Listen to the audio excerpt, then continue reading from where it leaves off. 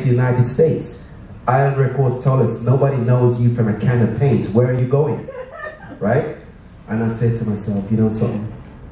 We got an old saying in Jamaica where you can't fall no further than the ground. Amen. At that time, we had no label, no money, and no instruments to go out there and make things happen. And we say, you know something? And at the same time, reggae music was no longer in the hands of black musicians in England.